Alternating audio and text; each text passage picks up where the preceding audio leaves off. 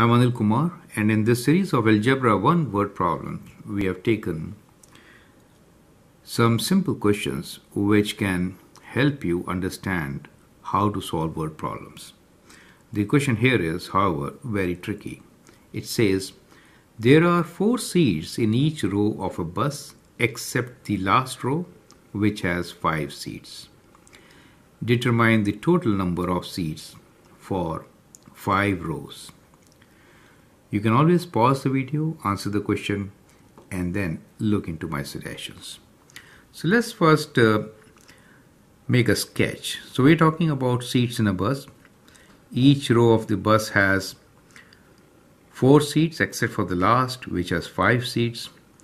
And we are also given that there are 5 rows, correct? So let us say these are the 5 rows of the bus. 1, 2, 3, 4, and 5. Now let's try to figure out where are the seats. So in the bus we have 4 seats. 1, 2, 3, 4.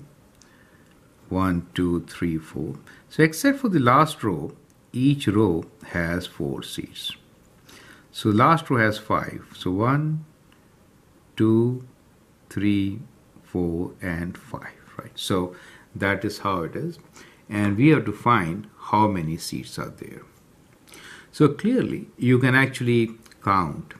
So we have 1, 2, 3, 4, 5, 6, 7, 8, 9, 10, 11, 12, 13, 14, 15, 16, 17, 18, 19, 20, and 1, 21.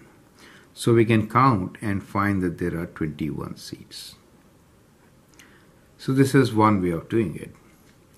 The other way could be, we have 1, 2, 3, 4 rows. So the other way will be, we have 4 rows times 4 seats, and we have 1 row times 5 seats, right? So that gives you, so we are moving in this direction, so that let's see from where we started, where we ended. So let me write here, 4 times 4, you could multiply, right, is 16, and then 1 times 5 is 5, and when you add them up, you get 21. So that is one way of doing it, and definitely this way of doing is much faster, especially if I say that there are, let's say now, not 5 rows, but say 20 rows. Then what is going to happen? Now you'll find that it is better to make a general solution for the situation. We could have many number of rows, right? Then what happens? So what we realize here is that if we have, let us say, r rows, then how many rows will have 4 seats? Okay, so let's break this up into a general question. And now we are saying, the general question is written here, we have r rows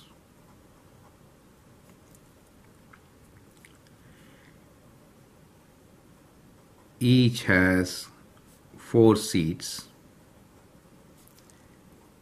except the last, which has 5. So we kind of generalize the question, and we don't know how many rows are there. R rows, we say, right? All have 4 seats except the last, which has 5. Now in such cases, what are you going to do? Now you don't really have these numbers to multiply.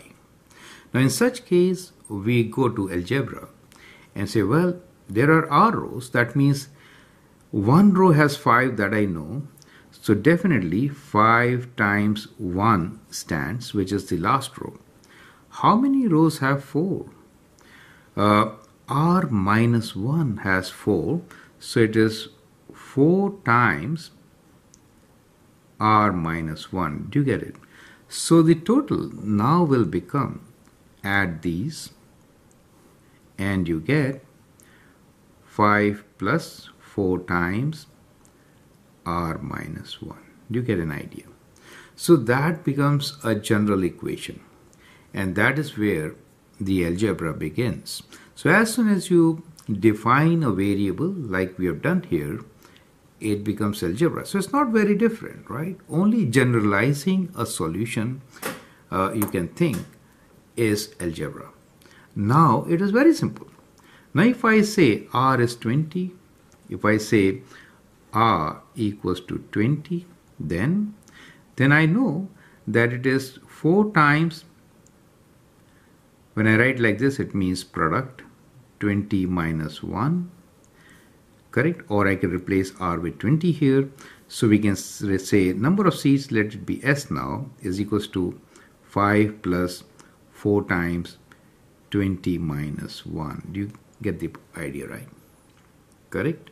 So you can calculate without calculator also. 5 plus 4 times 20 is 80, and then you take away 4 times 1. Tricky, right? Okay, and then you can add, get the result, correct? 85 take away 4 will give you 81, or you could have done with calculator. This is 5 plus 4 times 19. Is it okay? So we'll do that with calculator. 5 plus 4 times, 5 plus 4 times 19, and that gives you 81, correct? So we have a general solution as you have seen.